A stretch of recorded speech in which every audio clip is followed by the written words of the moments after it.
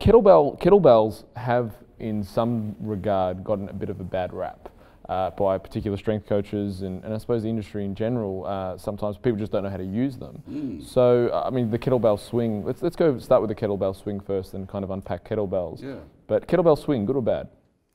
Depends on the individual, depends on the problem. So there's no such thing as a bad exercise. There basically is just the wrong exercise given to the wrong person at the wrong time. That exercise might be great at the right time, but at that time it's the wrong one. So one of the studies that was done very well, I think it was McGill's study, looked at a particular style of kettlebell swing, and when you add up the mathematics, you basically pull things apart.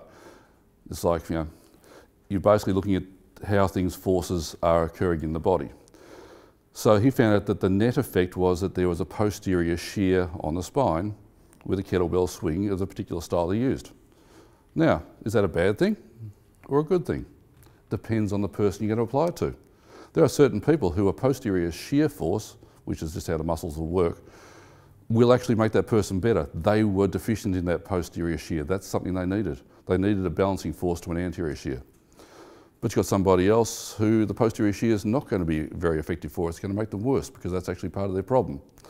So you've got to know whether it's a posterior shear problem, an anterior shear problem, and the kettlebell's fine. But I'll show you how to do that later. So on that, is the kettlebell a mutually exclusive rehabilitation tool? Is that how practitioners should be looking at it, as it's not really a tool for anything else? I think you could use it for anything. Great conditioning. You could use it, I use it for teaching lifting patterns. You know, it could be used for any version of almost any exercise you want. You just have to get some damn big kettlebells sometimes.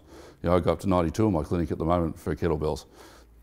Well, if you can deadlift, if you can deadlift more than that, well, you need to move away from kettlebells if that's your goal.